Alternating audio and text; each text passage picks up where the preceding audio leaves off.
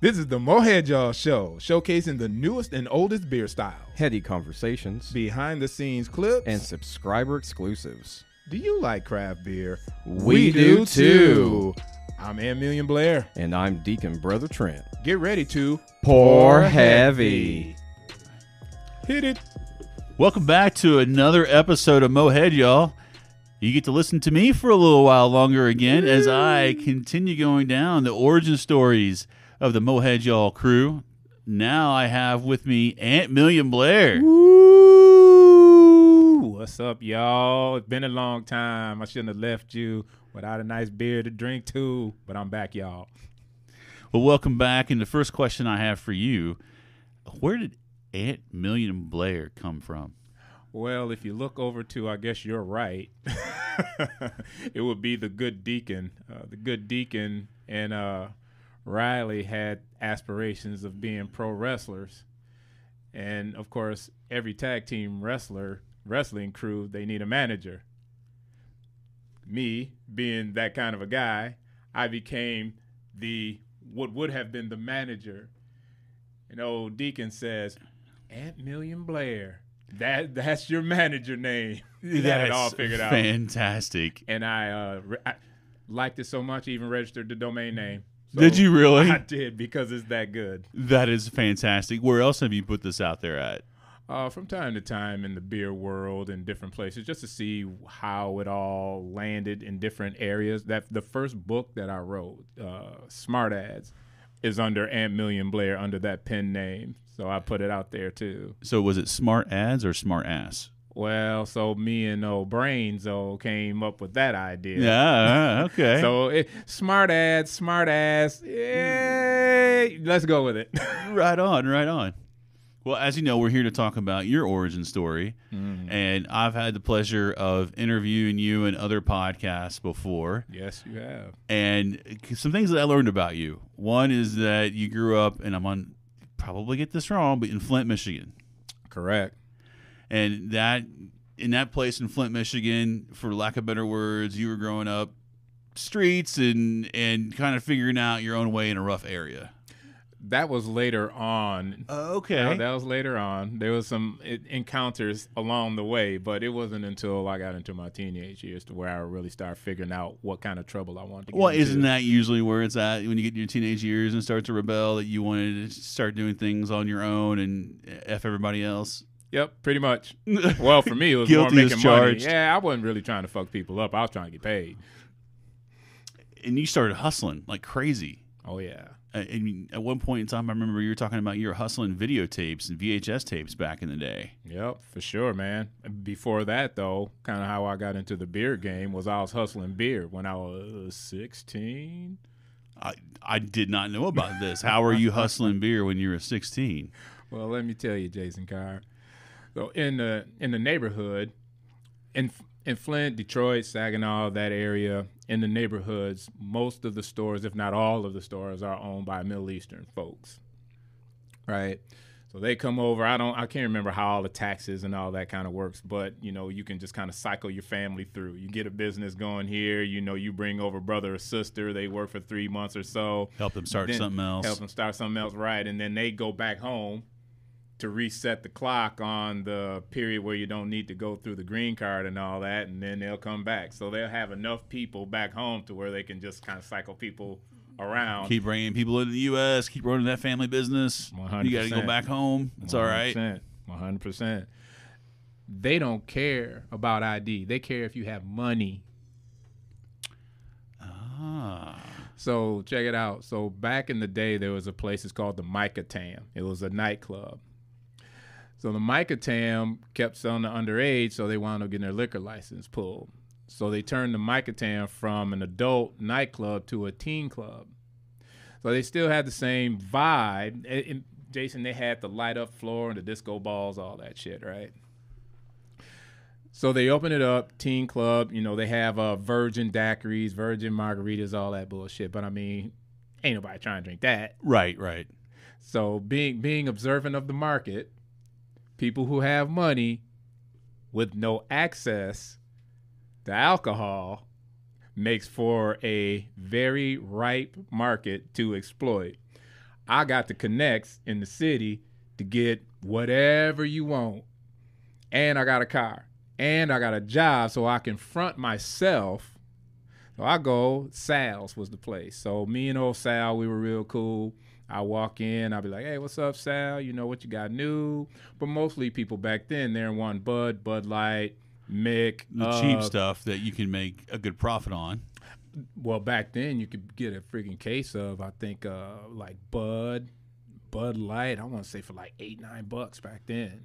And then you go into this place, and it's all about supply and demand. You 100%. had all the supply, and there was lots of demand. 100%. So I literally doubled the markup. I mean, I was getting cases of beer for 10. I was selling them for 20, 25 all day. And if you want the good shit like Michelob, whatever, that's a $30 bill. Man, I sell out every Thursday, Friday, and Saturday.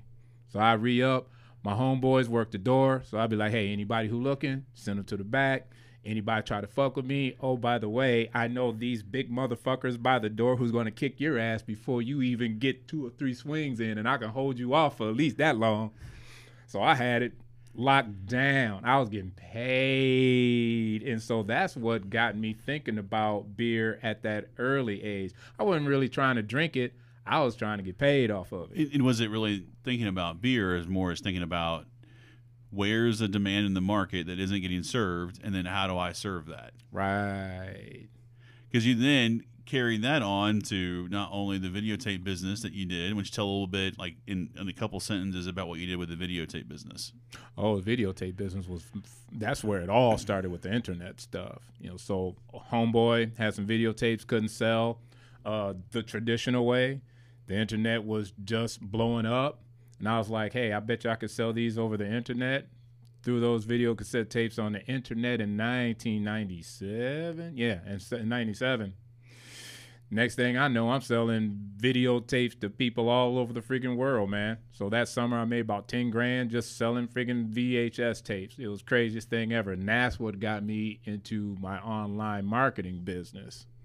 And then from there, in the online marketing business, I remember you telling me that you didn't really know at that time exactly what talent you had. Mm-hmm. And it was until someone came into your life that helped you realize that what the talent was there. Yeah. It was someone that was like a college professor or something like that. Yeah, Martha Hamp, man. She's probably good. She's probably long gone because she was old back then. And that was in 90. No, shit. That was 96, actually. Yeah, that was 96. I was in creative writing class, because I'm kind of like the warrior poet, right? I go out and I kick ass, and then I'm like, man, I'm tired of kicking ass. I need to get my mind right. Were there any women that were involved in this poetry that got you started in that way of like, I want to write love poetry to impress some girls? No, not really, because back in the day, that's when hip hop was blowing up. So it was more poetry in that lane. Yep. You see, again, interest or not, right? Like you're into it, but then you see that this is what's hot, and I want to get into that game. Right on, man. So yeah, I might have had a recording studio at some point in time, like even before then. I'm always on the move, right? So writing rhymes then became writing poetry for therapy, to keep my mind right. So doing that, I'm good at creative writing. My creative writing teacher, she says, hey, you ever do you know what advertising is? And I didn't know what advertising was. I mean, I knew, but I didn't know that it was what it was. He's like the commercials that you see on TV, or the commercials that they play, or the segments that they play in between songs on the radio station. I said, oh, those. She said, yes, those are advertisements. I was like, oh, didn't know.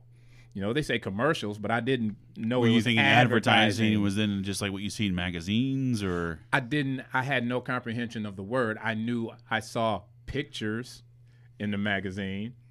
I know I saw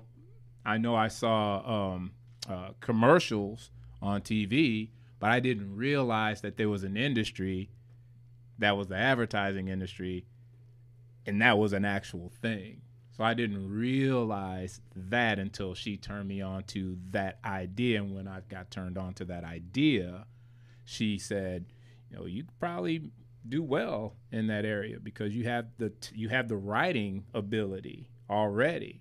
So I was in computer science. You're an IT guy, so I was in computer science back then. But fuck, man, I couldn't get through the math.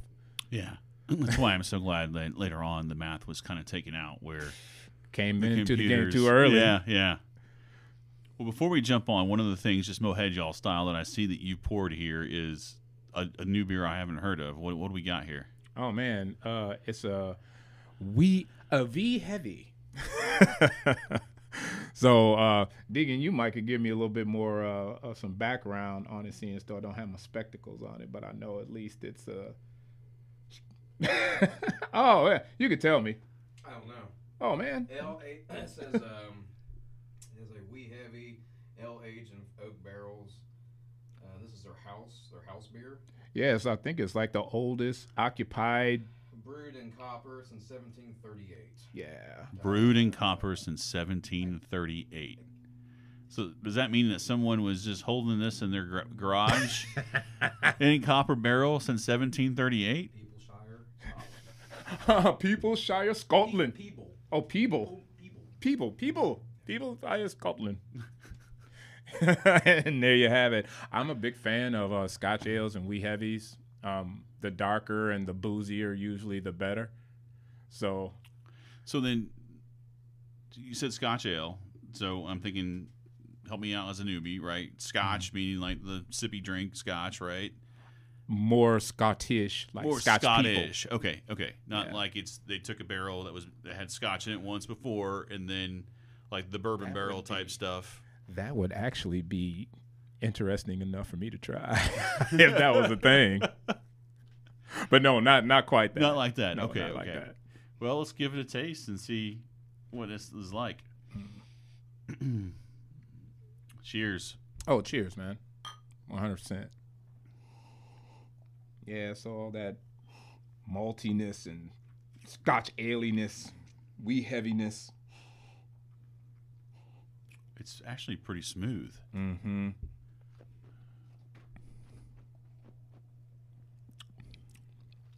A little smoky. A little bit, yeah. I can't describe, like,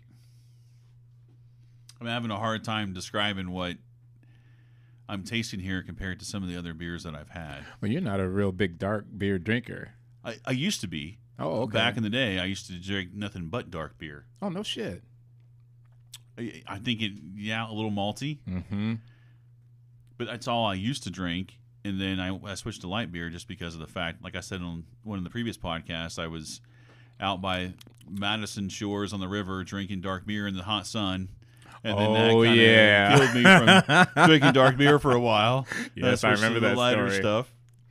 Yeah, got a little bit of bitterness on the back end. You know, its finish is pretty clean. It's light for, I think it's a 7.4%. That's what I was going to ask what the ABV was on it. Yeah, you know, so I mean about a two-hearted in ABV with you know, some what would you say, probably I wouldn't necessarily almost like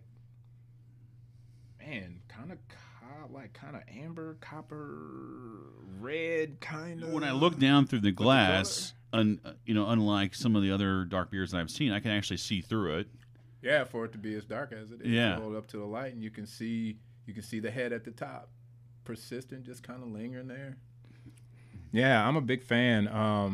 I'll probably butcher the story, but there was some guys in the homebrew club here in town, you know, and I remember them talking about, you know, so I'm gonna heat up some stones and throw them in the thing, and I'm like, what? What are you talking about? Soup?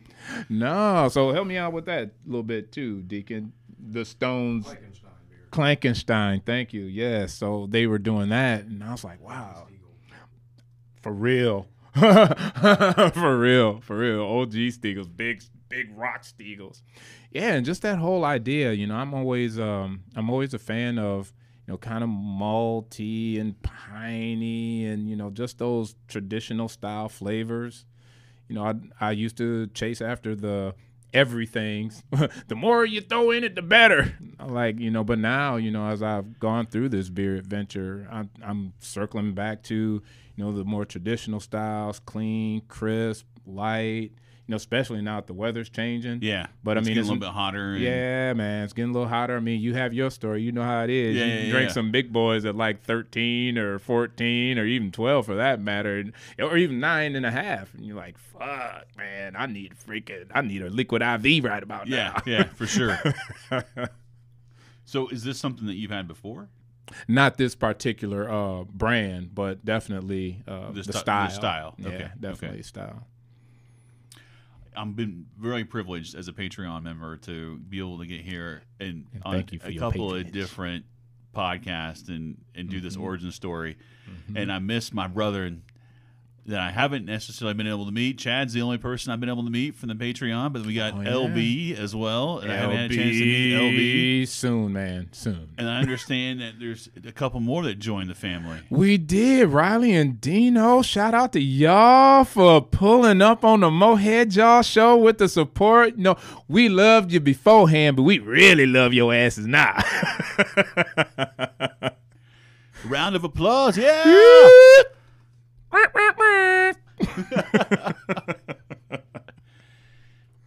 So going back to your creative writing teacher and what she meant to you as kind of pushing you forward and opening up that door. And what's amazing from when I first met you is how much then you have been that for other people, me especially. Appreciate and how that. you've been the person to open up doors for other folks, whether it's just a physical door of like, hey, let me introduce you to these people, or just opening up that door in their head of like, you can do this thing if you apply that. You just have to give yourself permission to go access it. 100%. And I've noticed that you've done us also with beer. Like I remember over at the local movie theater that you did a beer fest, if you will, or it was a beer fundraiser. And what? Tell us more about that. Oh my gosh, man, that was a defining moment, for me and from Mohead Y'all. It opened up some doors even in Columbus so far as people doing things. Brains was so fucking clutch in that whole thing. Now, I couldn't have pulled it off without her. And we were working together, doing some things, and we were doing some stuff with the early Mohead Y'all show, like the Genesis, the OG. Yeah, the OG version. We were all doing Fort Franklin and all that kind of stuff, and Trent was getting involved with it at that point. But I had this idea. I said, man, what if we were to do a beer fundraiser for Lincoln Central Neighborhood Family Center. Oh, man, Diane, if you're listening, y'all really got to do something with that name. Y'all got me fucked up with that every single time. At any rate, love them to death. They've been a big supporter of me. They put a cardboard cutout of me when Mohead Y'all was Craft Pigs. So Mohead Y'all started out as Craft Pigs, like in a day back in the day. And when I was doing that and they caught wind of it, I was in that Lincoln Central neighborhood at that time. I can't really tell you what the boundaries are, but at that time I was living within those boundaries. And they bought a cardboard cutout, put it in a movie theater. I had my picture taken with that. Yes, you did. Yes, you did. Man, that was a game changer, because when motherfuckers would roll up into Yes Cinema to watch whatever movie, here I am with Denzel Washington and Oprah and James Dean, and people losing their minds, right?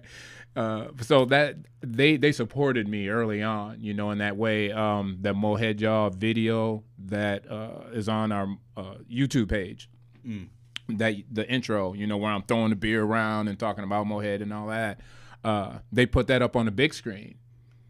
So that was on the big screen for a while, and that was so surreal, just seeing like, wow, man, this screen is big as fuck, and there I am on that screen. That was pretty cool. So they supported me through all that. So I wanted to turn the favor, right?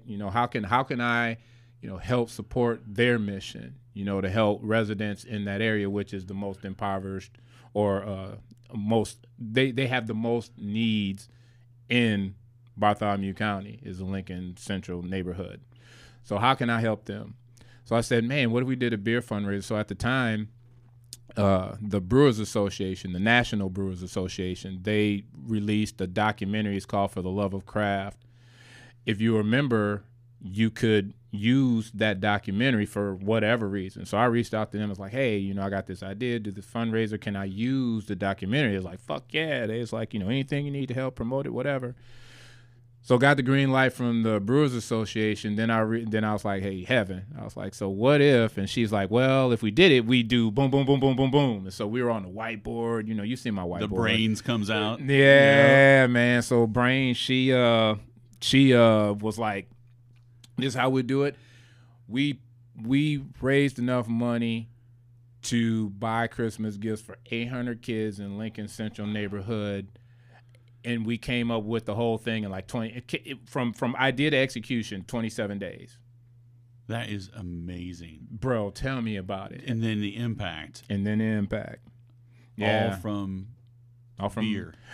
Beer and the beer community, the poor people who are out there. Shout out to all the poor people who, well, yeah, y'all will be able to hear this, but y'all need to get on Patreon, though, to hear all of the other good stuff that we do. But, man, I tell you, they showed up, man. They did. They showed up. I don't know. We might have had about 700 folks following us on Facebook at the time and a few handfuls of folks on Instagram at the time. But when we put the word out, you know, Deacon pulled up. A lot of our people, like our people, you know, pulled up, volunteered, supported. It was a great time. It was a great time. It sounds like an amazing night. We almost packed up their bigger so they have two theaters at Yes. They have one that's a larger and a smaller one. We almost filled it up. We had 128 or 134 people pulled up for that, you know, and was buying raffle tickets, buying swag. I mean, we was giving away beer. I mean, it was, and even the people, some of our brewer friends, you know, they was giving us beer for free, you know, so that we could have for the event. When Powerhouse was still around, they donated like a keg. I mean, we had bells, you know, they gave us some glassware. They gave us swag from all over the place, man. It was just such a collaborative effort. And for me, that's when I really saw the power of what beer and people in the beer community can do together. So just restate it again, because you said it just a few minutes ago. What was the impact of that event onto the community? Like I said, a lot of kids had a good Christmas that year. A lot of kids had a good Christmas, and it brought the community together. You know, it was something that had never been done in Columbus ever before. You know, so it was a lot of people who didn't know one another, getting to know one another over good beer. It was the ripples of it, you know, I think still carry today in some of the things that we're seeing now with what's going on with beer in the Columbus community. So let's rewind for a second. You had started off, you said, with your into beer, of being the salesman and filling a demand and so forth. But at that time, you're whatever is the cheapest, you're trying to get out there to make the profit, right? Mm-hmm. And then now we have this moment where you're having this beer fundraiser. Mm-hmm. Someplace before that, in between those two times, you became a cicerone. Yeah, which then too. Even before that, there hadn't been a moment where it was just like, beer means more to me than just something I'm selling or drinking. Mm-hmm. When was that moment? You want to know something? To be honest, it was when me and Deacon and Brains started to get down at Fort Franklin. And, you know, I used to have a house that wasn't very far from Zwanzig. So Deacon and Brains used to work at Zwanzig. So Brains, she would serve me. I'd just see Deacon. He'd be doing his thing in the pizza, and I see him in the alleyway. So I'd walk through the alleyway to get to my office downtown, which passed Zwanzig. Sounds kind of scary. Dude, the alleys in Columbus aren't scary, I promise you. Comparatively speaking. I'm just picturing Deacon coming out of the alley. Oh, man, that handsome guy, there's nothing to worry about with him. But when he takes his glasses off, though, then you're in deep shit. It's like Cyclops from the X-Men. I'm trying to tell you. But, you know, we just got together, and we had so much in common, and it really started out over beer. I probably wouldn't have met Deacon if we didn't have shared interest in beer. I probably wouldn't have met Heaven if we didn't have shared interest in beer. So when I got with them, and we did that fundraiser. It was the community, you know. That's what really resonated with me. Yeah, the beer's fine, but man, I've met a lot of cool people. Drinking beer, traveling for beer, going to beer share, standing in beer lines. You know, that's when I started to, like I said, just really understand the true impact that beer can have, you know, how it brings people together, you know, how it unites people for the most part. Now, there are some assholes who drink cheaper beer. Well, and that's where, again, my brain still has this disconnect of where the things that you just described I've had with my friends, just hanging around the pool, drinking beer, and not really thinking about what we're drinking. Mm-hmm. Do you feel me? It's just like, hey, we're just drinking alcohol. Yeah, we just got something here to lubricate us. Yep, exactly. And that's the thing. But I feel that what you're describing is not that thing. It's something else. Can you help me connect those dots a little bit? So you're talking about you hanging out with your homeboys. We're hanging out. We're just drinking beer just to drink beer. But it almost sounds like what you're describing is that's a component of it. But then there's this other thing about, I don't know if it's about like my nerd head goes into collecting stuff or understanding, maybe it's understanding the science behind beer making and we nerd out about that. Or it's just, you know, like we just talked about describing this beer, it's malty, you can see through the glass, you know, the darkness of it. You know, how does it go for you from being just, I'm drinking things over here to now it's something a little bit different? You said that beer brought you and Trent in heaven together. Mm-hmm. How so? Beyond just sitting there drinking alcohol, it sounds like to me it was something more, it was bigger than just drinking alcohol. Oh, yeah, it was bigger. Yeah, 100%, man. It's the unity that comes from it, right? So I can go, most breweries that I go to, if I'm traveling, I'm usually the only or one of the few highly melanated folks in the crowd. I can roll up in there, not nary a motherfucker, and be like, sit at the bar and just start conversating with somebody I ain't never met before. Extrovertedness. Well, and that's a part of it too, but there's also, again, it's just that shared interest in beer. I mean, you can always start a conversation and be like, hey, what are you drinking? And then that person's going to be like, oh, I'm drinking so-and-so. Hey, are you a regular here? How often do you come? What's your favorite styles? And then the next thing you know, that common thread of beer, you've made a new friend. You know, I'll give you a perfect example. So I was in Flint last week. There's an alley bar. Going back to the alley. There's an alley bar. It's called the Torch. A lot of alleys. Dude, I am an alley cat. 100%. So there's an alley bar in Flint. It's called the Torch. Dive ass freaking. It kind of reminds me of the Brick. Only it's downtown. I mean, the motherfucker who's cooking the burgers and the fries, they have like two fryers and maybe a grill that's about as big as this half of the table. And it's one of those steel grills. Yeah, it's one of those steel like grills. Someone see like in a diner. 100%. Like Waffle House or something like that. 100%, but it's at the end of the bar. Oh. It's fantastic, man. It's fantastic. Well, turns out they were having a bottle share at the Torch. So the owner is a beer head, didn't know. But they were having a beer share up top. I'm down there, and you know they had a Three Floyds beer, that Cocamunga.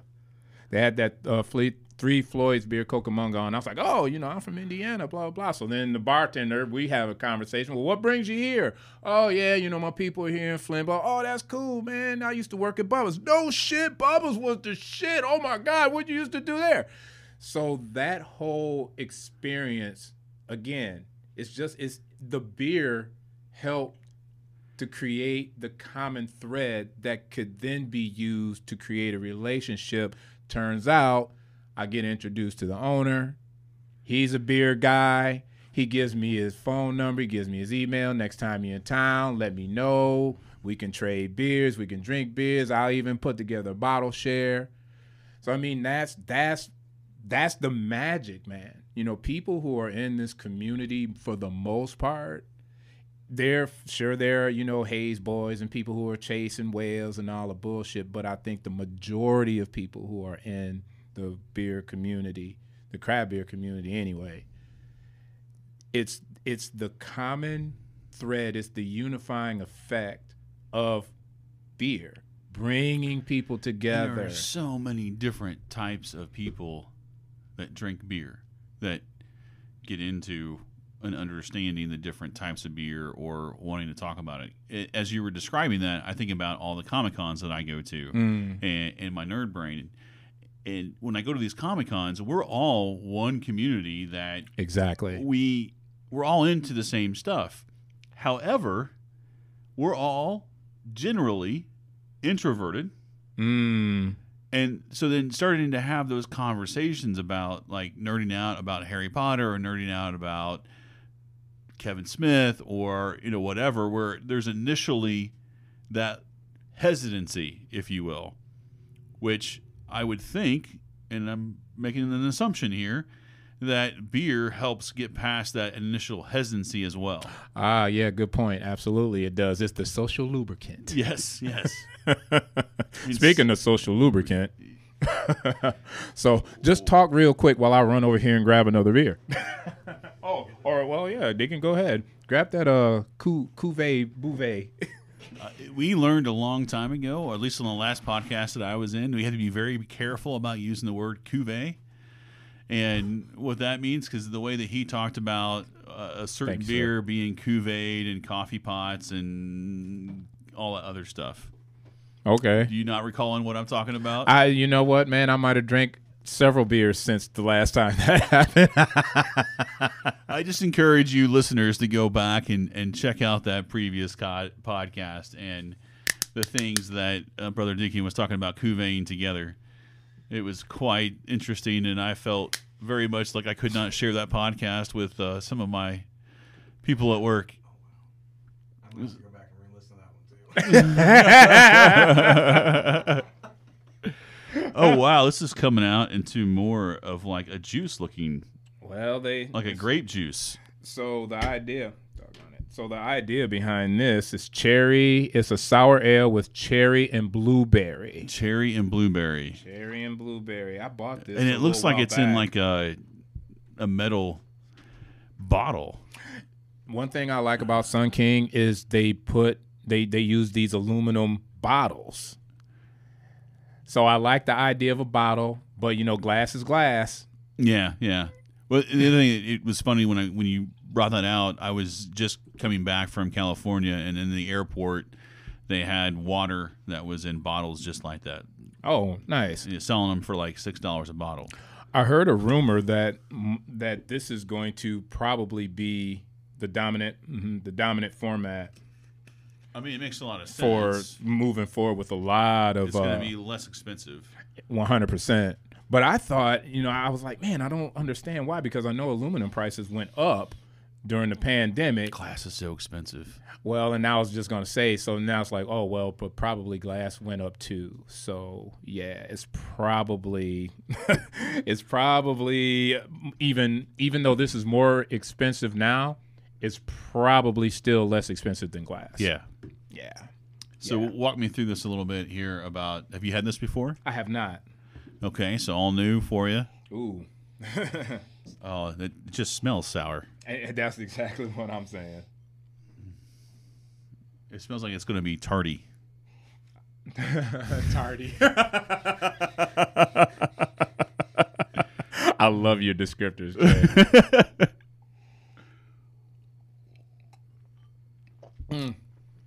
Oh, my God. You weren't wrong. Oh, yeah. Mm. Woo! Woo! My cheeks. I don't know if that's going to take hair off my chest or put hair on my chest. Oh, Woo. Gosh. My cheeks. Not my butt cheeks. My cheeks. Oh, my gosh. Woo! Yeah, I've not been much into...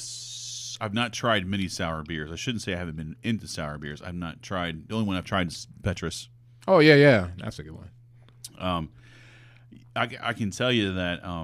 thank you for bringing this.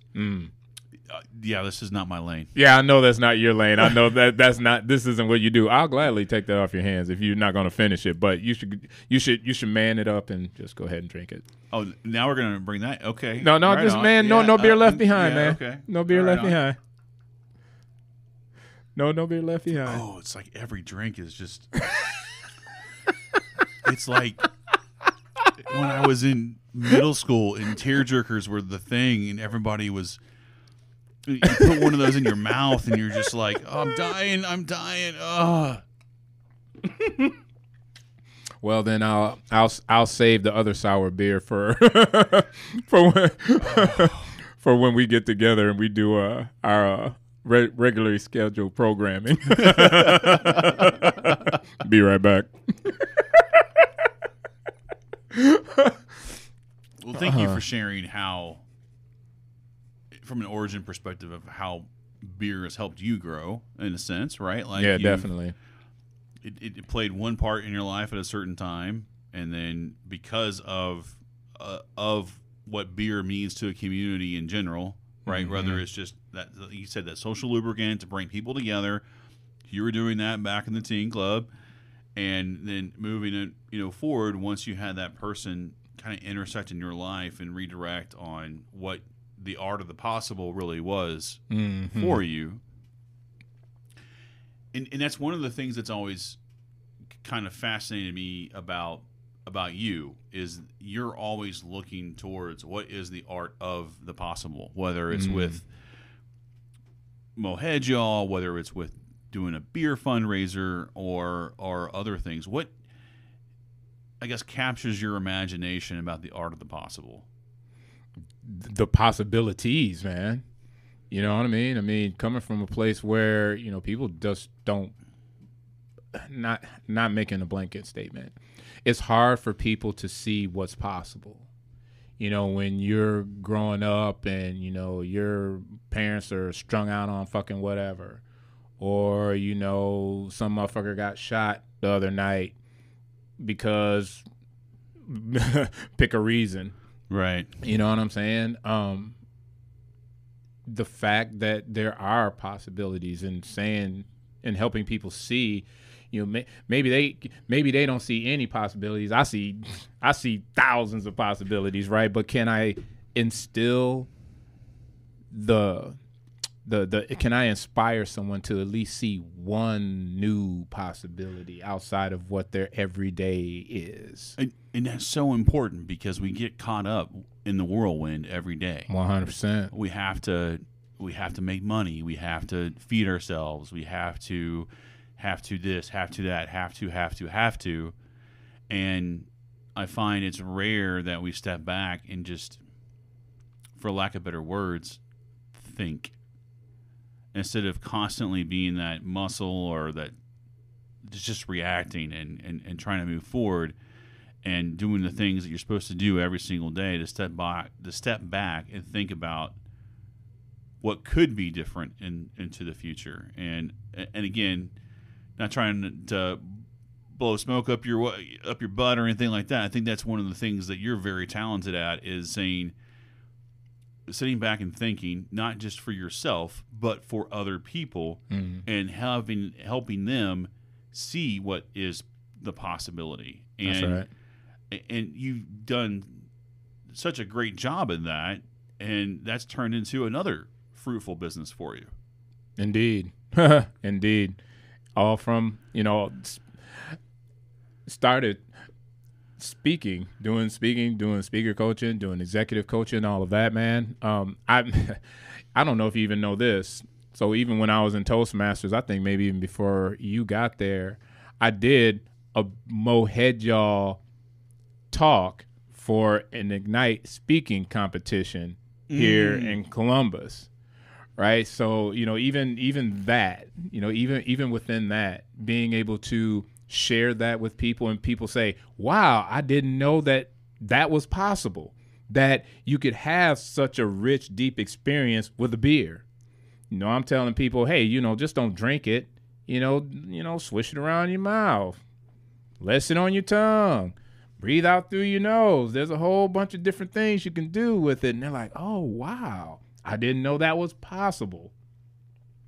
You know what I mean? And they were, earlier on, and even just recently, there's people who will watch Deacon's beer reviews, and they'll be like, wow, I didn't know that beer even existed. I think I'll go try it. I didn't even know it was possible that you could make a blue beer. I didn't even know it was possible that you could make a 9% hazy seltzer, what the fuck ever. You know what I mean? Until I started listening, I purely started listening to the podcast because of you. I appreciate to support you. I didn't know Trent or Heaven at the time. Mm-hmm. And the more that I've listened, the more I'm like, oh, wow, you can potentially make a beer that glows in the dark? Yeah. Yeah. That's possible. I've been telling everybody about that, and they're like, that can't be good for you. And I'm like, well, this guy's going to make it naturally. So the art of the possible is out there, and it takes us a few moments to step back and just think and realize that it is there, or having a really awesome person help you realize it. So, right, friends, open yourself up to the art of the possible. Open yourself up to other people, and maybe it is through that social lubricant of beer and joining us there. If you want to hear more about what is the art of the possible, stick around and become a Patreon member and listen to the Palate Cleanser.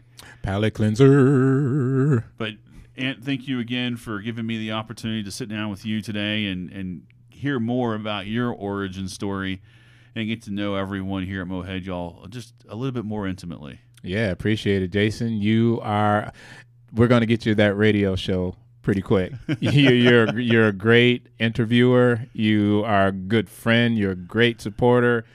And thank you for showing up and pulling up and drinking this sour beer that's making your cheeks cave in. Cry a little bit. Thanks for hanging out, y'all. Yo, don't forget to check us out on Facebook, Instagram, YouTube, TikTok, and Patreon. Remember to enjoy responsibly. Take care of each other. And always pour heavy.